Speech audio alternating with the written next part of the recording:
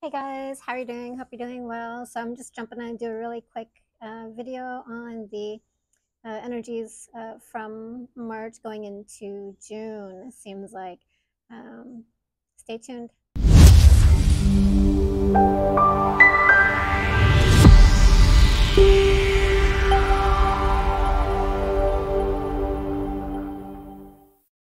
Hey guys, doing a little clip here on the channeling that I got for the energy update here, March into June. Just talks a little bit about it, doesn't go into like a deep topic of it, but just kind of a little impromptu what's going on. And now is like a time to start like plantings. We've already been planting seeds, but to like kind of garden what you've already planted and manifesting what you're working on. Says March will be filled with love and joy of all the things that you have created, planting the seeds of awakening to it. Awakening to is mean becoming aware of it, that what you've planted, you're going to be receiving, or it's growing. You're going to start becoming an acknowledgement into it. And if you know anything about evolution and how things are generally created, like we kind of look at it like plants, and it's the easiest way to have that perception about what we're creating, right? And so if you look at if you were to plant a garden, whether it's food or flowers, there's certain times where it's becomes planted and it starts to grow and sprout, right? And so are the seeds that we're sowing in our own creation. What we're wanting to manifest, what we're working on, whatever it is that we're thinking, believing, things like that. So kind of relative to that, right? And so it says we see it unfolding in the play of source to share in it, and we weep to those that haven't. So those seeds that have been planted but aren't yet, but are kind of just going to go to the wayside until they are ready to be sprouted. The ones that are, they are, right? And so, of course, all creation is including source, because everything is source, everything is one, right? And so it's the energy that brings it into life, which is the fruition of it. So cherish the leap forward that we are experiencing, having for the time has come to pass that changes has been that this change has been presented itself, which is the reason and purpose for the upturn that we have been experiencing in our lives. So basically, with saying everything that we've been going through, and we've been going through a lot in quite a last past years. So whatever that has brought for you in your own evolution, how you're acting, responding, and feeling to it, has planted seeds for you, whether you know it or not, right? What is it that I'd rather be seeing? What is it I'd rather be feeling or experiencing?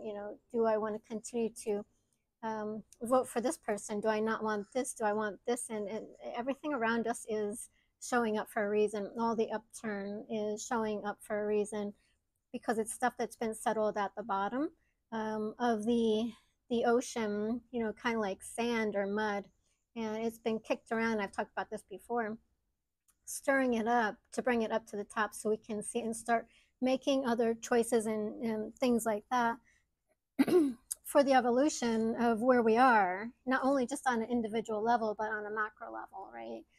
So those are, there's been a lot of upturn about a lot of things that are going on, um, the the children, the school systems, the governments, the war, a lot of stuff's been kicking up, standing up for your rights, the farmers and the COVID, just a lot of stuff have been brought to the forefront, and that has helped a lot of people on not only their individual level of planting new seeds of what they're wanting to evolve and experience and be a part of what they're not wanting to. So it's all plays a part in the role, right? And so that's expansion of itself, right?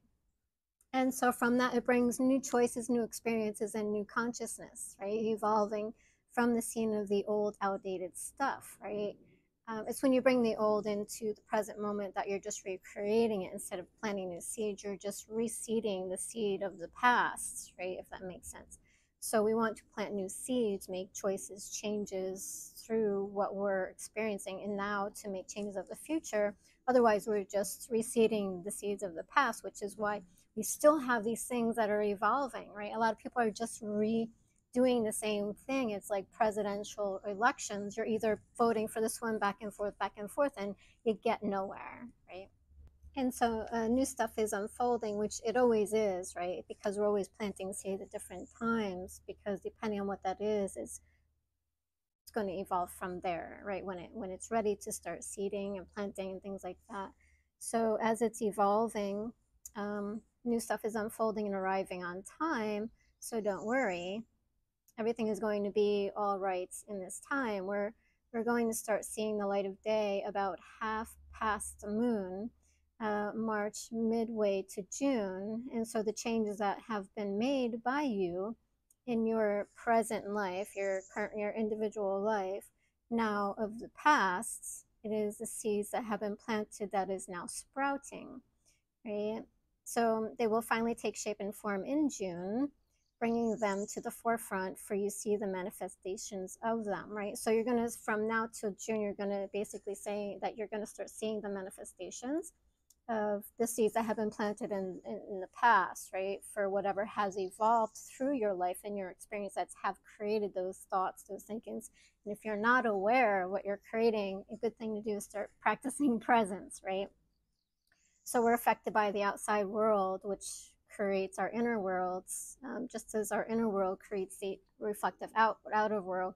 And so it's like this play and back and forth, right? So what am I creating within that I'm putting out there, and then I can see it, and then I can bring it back in, and I can recreate it and plant new seeds. And then it's kind of like that. It's like this in and outward, in and outward play of life that we have with the universe, that creative consciousness that we're creating from that perspective, if that makes sense. So it allows you to make changes and manipulate time and the frame of reference that you're living from that point of view, because then it becomes something either new or old, right? You're either recreating the old seeds or you're planting new seeds, right? And so it's like this manipulation and play of life that you're playing along with the game in the experience, right? And so it takes life and form, right?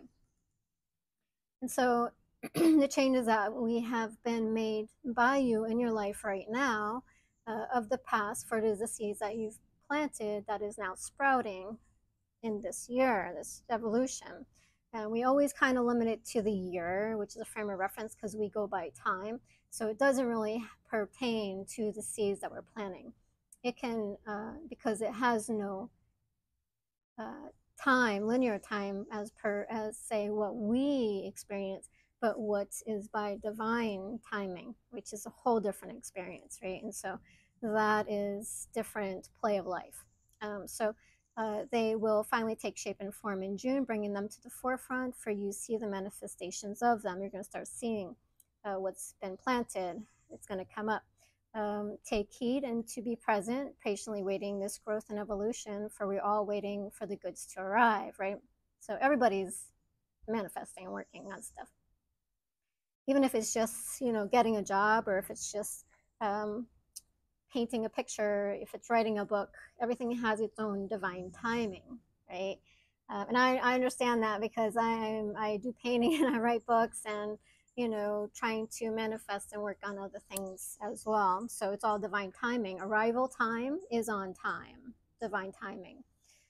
That's what's showing here. Come what may, if you are allowing, right? If you're allowing it. So you do have a purpose and role and play in manipulation of the energy. Are you allowing yourself to be in receipt of what you're working on, right? And so taking the steps and being present with that. So off into June, you may see some more stuff that you're not wanting. So pluck those from your garden and start to plant some new seeds. Again, like what I was talking about, the manipulation of energy and vibration that you're manifesting from. So whatever you see that is looking at it from that perspective, what is it that's still here that I want to change, and what's there that I want to keep, right? And so that's the play. So pluck them from your garden and start again planting new seeds. So tend your garden. It's the tending of the garden in creation that makes life heavenly, right? And it's what you're creating, right? The outside world is just a reflection of what you're working on. And if you look at this as your canvas, the world, right, it makes it, puts it in a better perspective. Let the outside world be your canvas, right? And that is helpful for me, you know, being a creative. You know, I can look at it that way. So what is it that I want, what I don't want, and what I don't want I don't participate in. And what I do want I participate in it, because it's your attention to the energy of it and the vibration that you're sending to it, right? And so allowing yourself to manipulate in that way as well. So stay tuned for more updates coming soon to the flow of energy and evolution in mid-March through June. And did pull some cards here. This is March, right? So great time. We're kind of waiting, contemplating, looking at certain things, deciding what we want. That universe is bringing it, and then we're kind of sitting there contemplating, looking at certain things. These are things that we want, and as as we're looking at what the universe is bringing us, we can choose, you know, what we're wanting. So sitting in silence, contemplating, looking at everything that the universe is bringing to us, and just allowing it, like it's a cycle. And then whatever we don't want, we can reject, because you see his arms are closed there as well. So we can reject what it is that we're not wanting, that the universe is bringing, right? And so just being mindful of that. When we reject, we're still adding energy to it. So we want to work on changing it instead of really rejecting it. So whatever we're not wanting, we don't want to add our energy to, right? So we're going to pluck that, right? So that's March, April. Wait, yeah, March, April. This is April. And then this is contemplating. Looking at April, we're going to start seeing things evolve. You see the little fish coming out of the cup, and he's looking at it. I'm seeing what I'm seeing, you know, and the water is flowing, energy, vibration.